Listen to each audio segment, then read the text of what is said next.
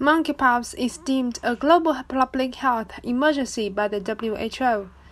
The World Health Organization on Saturday declared monkeypox a public health emergency of international concern, a designation reserved for the most serious global disease outbreaks. That puts monkeypox on the same list as 6 other outbreaks with the same WHO label since 2007. COVID-19, Zika, H1N1 flu, polio, and Ebola, which has been designated an emergency twice.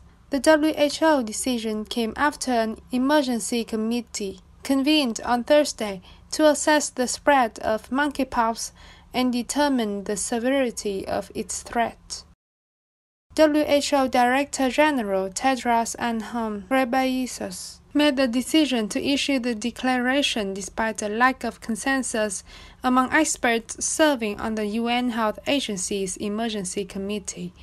It was the first time the chief of the UN Health Agency has taken such an action.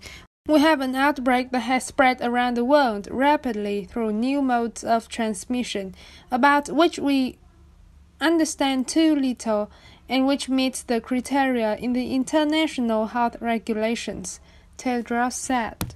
I know this hasn't been an easy or straightforward process, and that there are divergent views among the members of the committee, he added. The world has seen more than 16,500 monkeypox cases so far this year in 68 countries where the disease is not endemic, according to the Centers for Disease Control and Prevention. The U.S. alone has recorded more than 2,500 cases since May, though that's almost certainly an undercount. Monkeypox spreads through close physical contact, including kissing or sexual contact, as well as through respiratory droplets and contaminated items like clothing or bedding.